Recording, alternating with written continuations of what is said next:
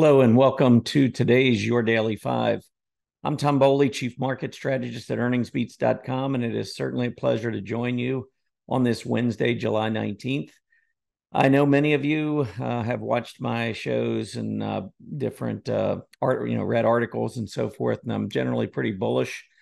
And I am still very bullish the long term. I think the market will continue to do well, break to all-time highs, and trade well into next year. But short term, we got some issues, and I'm ready to issue a couple warnings today. So I think in the short term, the market could have some difficulty. It's all about managing risk. It's not necessarily whether you go up or down. Sometimes it's just about being cautious when the market tells us to be cautious.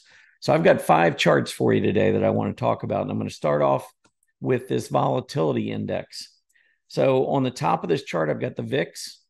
Then I've got the S&P 500. And if you notice down here at the bottom, there's a correlation that shows the VIX and the S&P 500. And if you know much about the VIX and the S&P, you know that they tend to move opposite one another. The volatility index generally goes up when the market goes down, and the VIX goes down when the market goes up. And that's shown here in the correlation at the very bottom. You'll see most of the time the correlation is down near -1, showing that the two tend to move opposite one another. But these blue vertical dotted lines right here also highlight the times when we start to see more positive correlation, where they actually start to go in the same direction. And what I've found over the years is that when you see this, many times it's signaling that there's going to be a reversal in the S&P 500. If the S&P is going down, normally I look for a pop and a rebound. If the S&P 500 has been going up, then I look for a reversal to the downside. If you go back and you look, this is just over the last 5 years. There are roughly about 10 times when we've seen this happen, where we've had the correlation turn positive.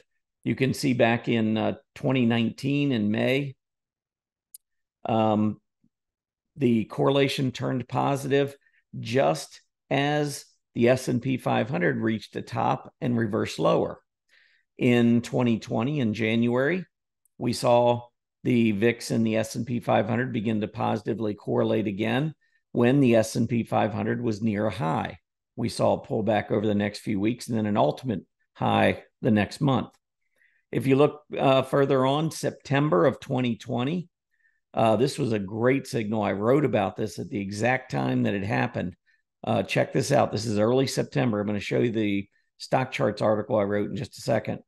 But here you can see the S&P 500 going higher. The VIX started going higher.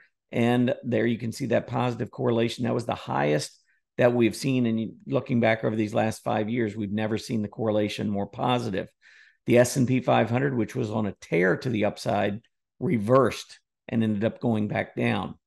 And then you can just follow along. I mean, each of these, I would say the one signal that didn't work so well was December of 2020, where the S&P was going up. We saw positive correlation, and the S&P just kept going higher. But just about every one of these, besides that one, has shown a reversal that's happened after the positive correlation has surfaced. And look at where we are right now. I mean, the last one we had was back in early January of 2023, and I wrote that I thought stocks were about to explode to the upside because of this positive correlation. The S&P was going down. I was looking for a big reversal. And because I was also bullish market, I thought we could have a really big move there. And we did. We had a great month of January. It was one of the best Januaries that we've seen since I've been tracking the S&P 500 back to 1950.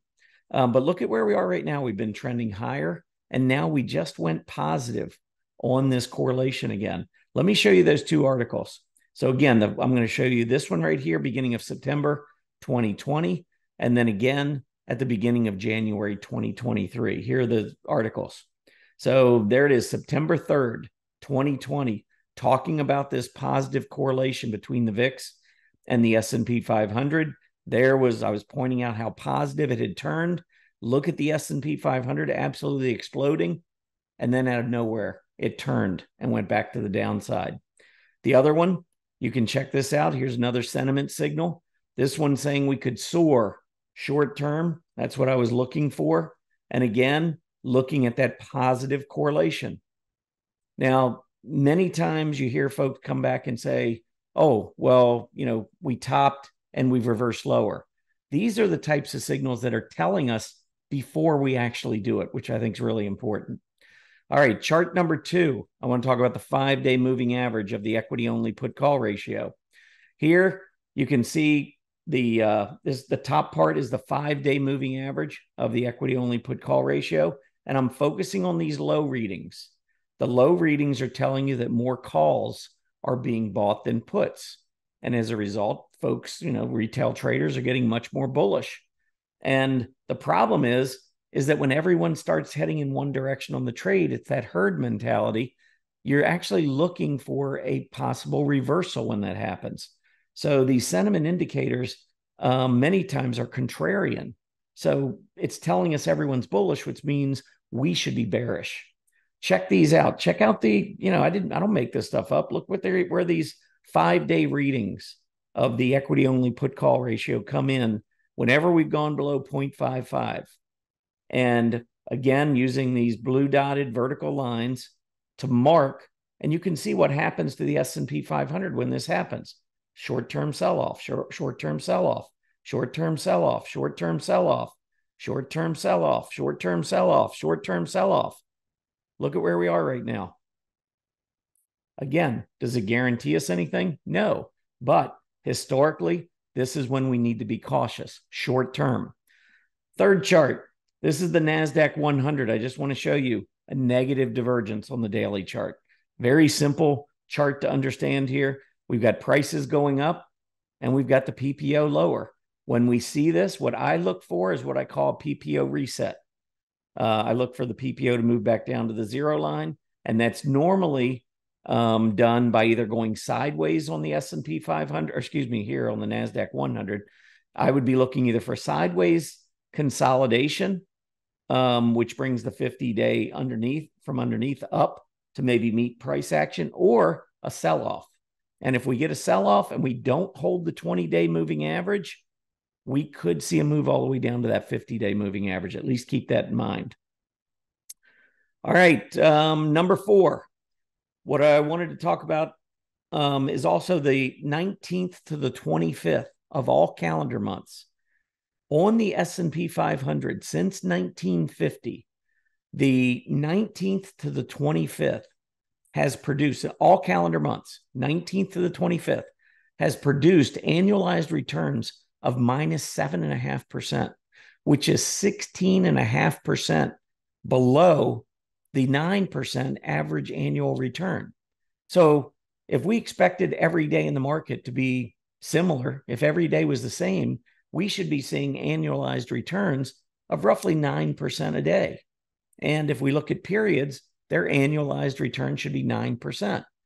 Well, the 19th to the 25th, historically, since 1950, this is 1 week out of every month since 1950. So close to 25% of the days of the month have produced annualized returns of minus 7.5%. I've gone back and I've looked at these days over the course of the last year, and I've highlighted 8 of the 12 months. 8 of these months have been pretty poor in terms of performance during that 19th to 25th period. And you check those out with the highlights. Look where we are right now. Closed on the 18th, right up at a high. Very similar to what we saw in June of last month, June of 2023. So roughly a month ago. Same deal. We were breaking out. We had new highs. Everything looked great. And then we pulled back for a week or so. You go back into May, we were threatening a breakout. And before we broke out, we pulled back one more time during this period. So it's just one more factor. I like to follow seasonality, history. And I think as we look at this is the time of the calendar month when we typically see weakness. So be careful with that.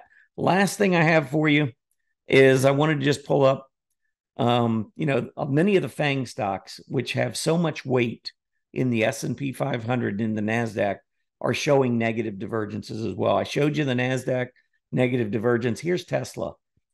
Tesla is about to report its earnings. but it has a negative divergence. If it gaps up with its earnings and fails and prints some kind of a reversing candle, maybe a bearish engulfing candle, maybe a shooting star, something like that with a negative divergence in play and with what likely would be heavy volume, I could see a big reversal, not only in Tesla, but many of the FANG stocks. I think 50% of the Nasdaq is made up. I jotted down the chart, so hold on one second. Let me read this to you.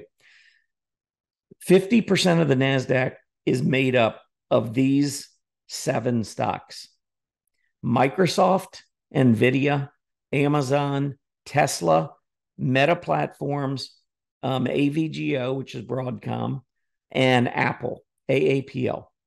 Those 7 stocks make up 50% of the NASDAQ 100. All 7 stocks have a negative divergence right now on the daily chart. Maybe not quite as extreme as we're seeing here with Tesla, but they're all negative. Apple actually is teetering on a breakout. If it breaks out, it'll be negative. On an hourly chart, 4 of these stocks have negative divergences on their hourly chart: NVIDIA, Tesla, Broadcom, and Apple. So we're running out of momentum to the upside. We've got a lot of history that supports a move to the downside. We've got sentiment telling us that we need to be careful. We've got the Volatility Index and the S&P 500 both correlating positively, which tells us we could reverse. All of these are short-term signals, but they all line up bearishly right now. So as we go into option expiration week, which is this Friday, monthly options expire on Friday of this week. That tends to be a problem as well. I'm not saying we're going lower, but I'm not saying we're not going lower either. Listen, it's been a pleasure chatting with you here on Your Daily 5 again today.